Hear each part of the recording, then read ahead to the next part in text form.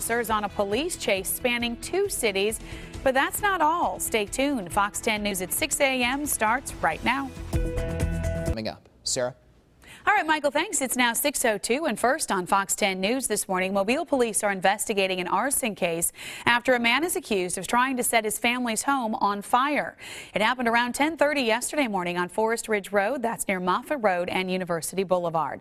Police say the suspect, 25-year-old Tamarcus Martin, was arguing with his stepfather.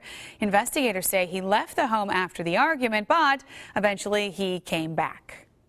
He returned a short time later and actually lit fire to the residence while the victim, along with several other people, was in their sleep. Fortunately, no one was injured. Police say Martin caused about $30,000 in damage to the home. He was arrested and is charged with first-degree arson. A Baldwin County man accused of arson is expected to stand trial today. Investigators with the Alabama Forestry Commission arrested Anthony Boone in January of 2013. They said 2 months earlier, Boone started 3 wildfires in the Little River community. He faces charges of wildland arson and harassment. Investigators told us at the time of the arrest, a tip from Little River volunteer firefighters led them to Boone. The fires burned a total of 6 acres. Investigators say they charged Boone with harassment because he allegedly threatened people who saw him leaving the scene of one of the fires. Crestview police are searching for clues in a deadly stabbing. Officers were called out to Furdon Boulevard, that's just north of Duggan Avenue, shortly after 7 on Saturday morning. They found a man lying on the side of the road. Authorities say the victim, 35-year-old Samuel Cornish, had been stabbed in the chest. He was taken to the hospital where he later died. Police say they have a person of interest in custody in this case, but so far, no charges have been filed. If you have any information, please call Crestview Police at the number there on your screen. It's 850-682-3544. We're expecting to learn more today about a homicide investigation in Pensacola.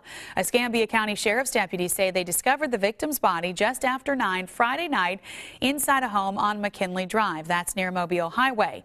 Investigators say the woman had been shot. They say it appears to be a domestic violence incident. Authorities say a suspect is in custody. The names of the victim and the suspect have not yet been released. A follow-up to a story we first reported last week. A suspect is behind bars in connection to a deadly home invasion in Pensacola. Deputies were called to a home in the 1700 block of Lakeview Drive last Tuesday night. They say they found 76-year-old Ben Stallworth with obvious injuries. He was taken to a hospital where he died. Authorities say the victim's son told deputies he heard his father yell for help. He says when he came into the room, he saw a stranger attacking his dad. The suspect fled the scene. Authorities have identified the suspect as Marcus Farrell Toller. He is charged with aggravated battery, but that charge could be upgraded after the medical examiner's final report is complete. A teenager is facing charges after Pritchard police say he led officers on a crosstown chase, all while armed with a gun. Pritchard police say the chase started on Saturday on Edison Avenue when the 16-year-old driver refused to pull over. They say the chase continued into Mobile and ended near the corner of Ziegler and Cody when the driver surrendered. Pritchard Police Chief Jerry Spezial says the situation ended well considering the dangers that officers faced. It's just a dangerous situation when you have somebody fleeing in a vehicle. First of all, the vehicle becomes a weapon. Second of all, the weapon becomes a very serious weapon. So now you have 2 weapons and you have an individual that's fleeing the police. It's our obligation and duty to make sure that we stop and control this situation instantaneously. Police arrested the teenager. He was taken to the Strickland Youth Center. A pilot continues to recover this morning after his plane crashed in Fairhope. Officials say the pilot lost control of his Cessna plane while trying to land at the HL Sonny Callahan Airport on Saturday. They say the pilot was trapped in the cockpit as the plane became engulfed in flames. Fortunately, 3 people, 2 of whom were airport employees, rushed over to help. We were able to pull him from the aircraft before the fire spread I think what probably would have taken his life had he not been rescued by these people. The pilot was life-flighted to USA Medical Center. He is expected to be okay.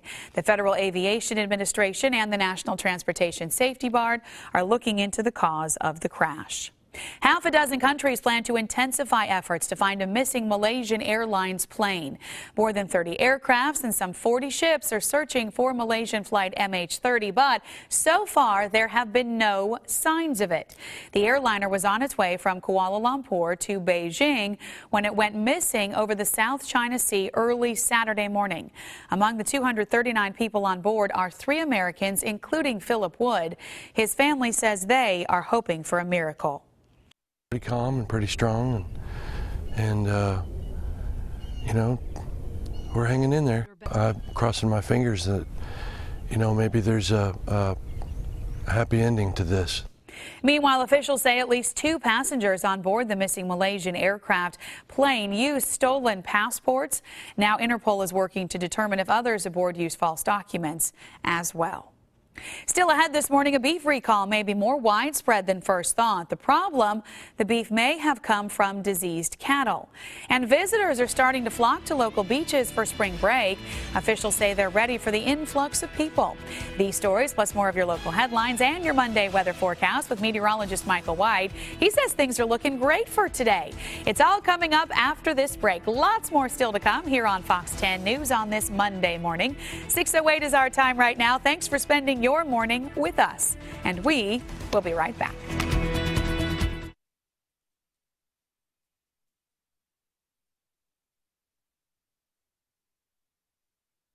FoxBusiness.com in New York. I'm Lauren Simonetti.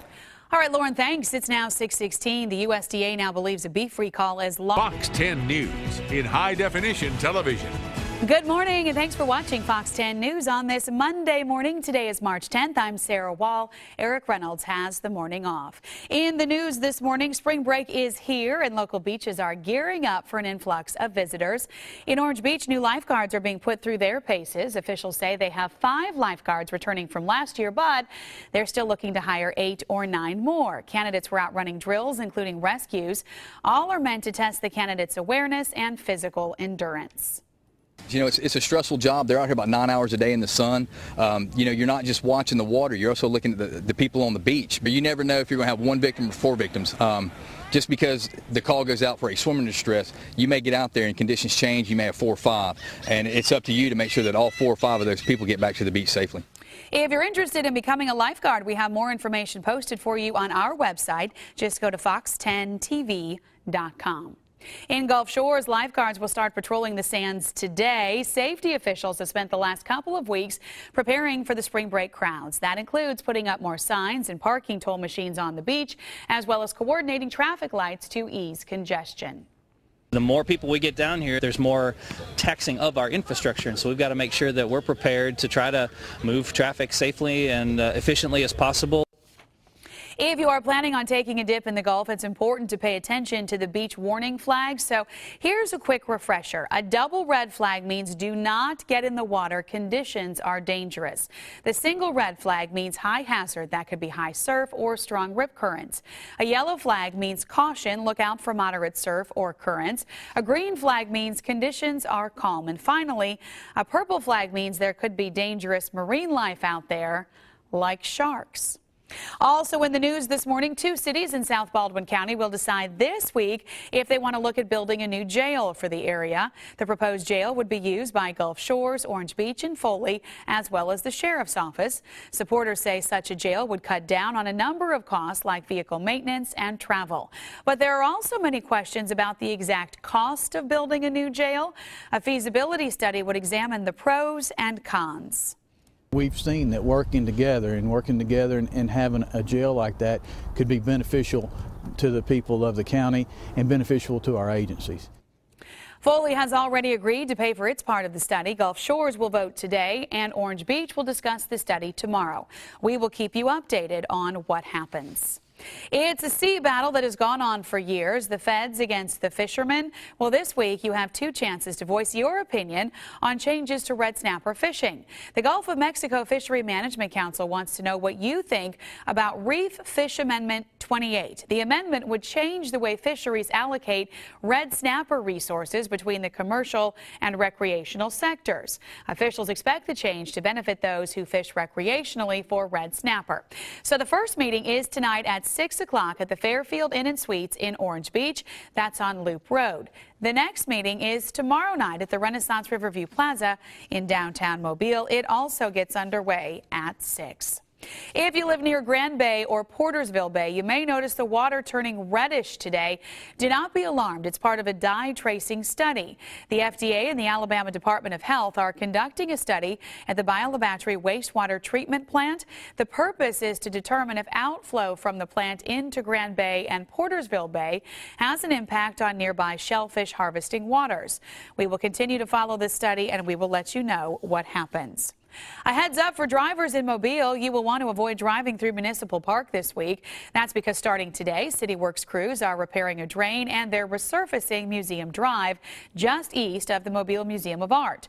The whole stretch of Museum Drive will be closed, so plan ahead and take an alternate route. Work is expected to last all this week. For more information on these stories and much more, you can go to our website. It's fox10tv.com. You can also sign up for email and text alerts to let you know about breaking news or weather events. Remember, we're also streaming all of our newscasts online, so you can stay up to date on the go. Once again, it's fox10tv.com. Austal USA in Mobile is about to begin construction on another vessel for the Navy. A keel-laying ceremony is today. Also, thousands of people marched across Selma's Edmund Pettus Bridge to remember Bloody Sunday. The march was a turning point in the civil rights movement. Michael? Thanks a lot, Sarah.